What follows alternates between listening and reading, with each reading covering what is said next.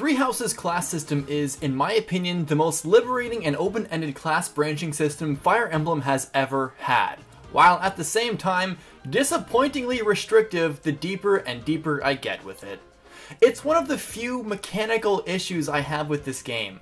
The goal of this video is simply to weigh the positives with the negatives and how I found those throughout my playthrough with the game so far. I'm also going to be bringing up Fire Emblem Fates as comparison with that class system to this one. And by the way, if this is your first video of mine, hello. My name is Gast, a longtime veteran of the series, and I really love this game. I would argue it's the best game in the series as an overall package, but like most games, there are some issues.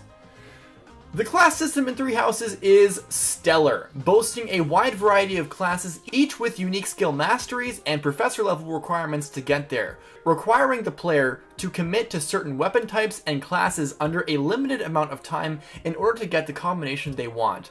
Add that with the instructing mechanic, and you have the power to plan out your entire run for a single or entire team. Mix that in with who you want to recruit on a run, and what you end up are dozens and dozens of possible team comps and skill sets. For example, do you want to take an already offensive powerhouse like Dimitri and further add on to his destructive power? Turn him into an enemy phase one-man army by pathing him to a mercenary, warrior, and war master for Vantage, Wrath, Quick Riposte, and critical plus 20. Throw on Sword Fair with a refined Wo Dao, and a battalion that increases his might and crit, and voila, he will crit anything first, no matter what phase, so long as you hit that HP requirement threshold. It's an extremely rewarding mechanic in this game because it rewards you for planning on how you're going to allocate your limited XP in battles and limited amount of instructor gauge, while also having a proper grasp of the rest of the game's mechanics. Instructor supporting, giving gifts and lost items to, and feeding our students specifically when they are unmotivated so you can consistently have them ready to hone in on their goals you set out for them. Thinking this deeply also requires you to properly understand gardening, fishing, and dispensing renown to the goddess statues for your supply of motivation and, quote, and EXP rate boosts respectively. All of Three Houses mechanics tie into each other so finely that once you finally achieve that unit goal you set out to right from the beginning of the game, you can immediately see the fruits of your labor. Where other Fire Emblem games boast great replayability because of their diverse casts and class systems, Three Houses combines all of its numbered mechanics together to create a much more involved and satisfying experience. Except, maybe not as well as Fire Emblem Fates. Fates is in a class of its own when it comes to replayability. But in the interest of staying on track about this being a Three Houses video, I'll keep this segment quick. In my opinion, Fates' class system and replayability was bananas. Not only did it have a monstrous cast of characters, each with their own unique personal abilities, but the support system was tied in to further add depth to how reclassing worked. Not every character could support with each other, but each character had a chance to reclass into whatever class they wanted based on A ranking with friendship seals and S ranking with partner seals, along with their own second seals. Collectively, the amount of directions a single character could take with supporting someone else meant that literally every character had the chance to reclass into anything, except for, songstresses and beast classes. Not only that, but the children mechanic added even more depth by giving the player the control and creating their own child units. The same kind of long-term planning was required for Fates as it is for Three Houses. I'm not saying one class system was better than the other. Three Houses did some things better than Fates did, and Fates did some things better than Three Houses did. Personally, even though I'm praising Fates right now, I kind of like Three Houses more because of how much more involved it feels without relying on child units being shoved into the game. However, Three Houses, while extremely liberating and satisfying as far as reclassing goes, has annoyingly arbitrary restrictions that seriously hamper on my experience. Big frustration number one, gendered classes. I don't know what Intelligent Systems is thinking here. Restricting classes by gender is obviously limiting, but female units straight up lose access to not just certain late game classes, but also those late game classes' mastery skills. Sure would be great for Byleth to become a War Master, get innate access to Axe and Fist Fair and crit plus 20, sign me up. Oh no, you're a girl Byleth, that's too bad. Is your attack speed high enough that you aren't getting doubled by the enemy assassin, but low enough that you'll never be able to double anything on player phase? Well, do I have the class mastery skill for you? Darting Blow. Ooh, sorry man, that's for girls only. Male characters will be able to class into Brawlers, Grapplers, Heroes, and War Masters, but they won't be able to class into Pegasus Knights nor Gremmaries. Female units get only 2 exclusive classes to male units who get 4. It honestly wouldn't be so frustrating if these mastery classes weren't good, but they are. Heroes have innate swordfare advantage, a combination of skills that would honestly work great with units with shaky defense, which there are plenty of, especially for female units. But even worse, losing out on War Master means there is no way for a female to get Quick Riposte. Quick Riposte being great for stocky units who don't naturally have the attack speed to ever follow up on the fast, squishy enemy units that they are partially designed to hard counter. On the flip side, male units aren't allowed to use Darting Blow and can't access Gremmarie. Arguably the best magic class in the game, as it instantly allows double uses for any spell of any type.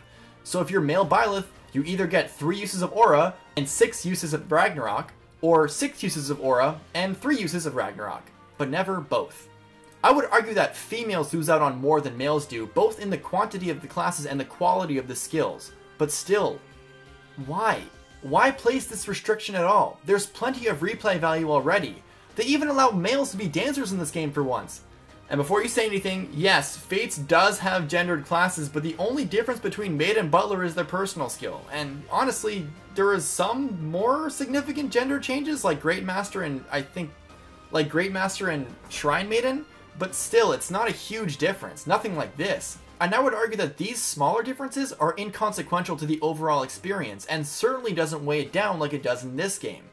So why implement them in 3 houses? How does this enhance the experience? The second major problem I have with the class system is the master classes. They're not terrible, but they're not doing anything special for the most part. These souped up classes are stacked with class abilities that will mostly just juice up your offensive output. For example, a Dark Knight will give you Dark Tome Fair, Black Tome Fair, and Canto. A Holy Knight will give you White Tome Fair, Canto, and Terrain Resistance, which is a step up from Paladin, which gives Canto, Terrain Resistance, and, hold on, Lance Fair. So unless you've S+ Ferdinand in Lances, getting him to Holy Knight will actually lose you out on Lance Fair, and you'll be instead given an assortment of decent white magic with White Tome Fair, which depending on your playstyle, may or may not be worth the change up. Master classes kind of give and take like this. Mortal Savant is a fantastic class that will unlock the destructive potential of Felix, whose hidden talent will make him more of a viable black magic user, and it will also give someone like Catherine some more options to take out heavy armors with Bolganone and Ragnarok. Except, in this offensive powerhouse class, they also suffer a -10 speed growth? I can understand this minus growth happening to Great Knights and Holy Knights, but a class geared towards complete offensive domination?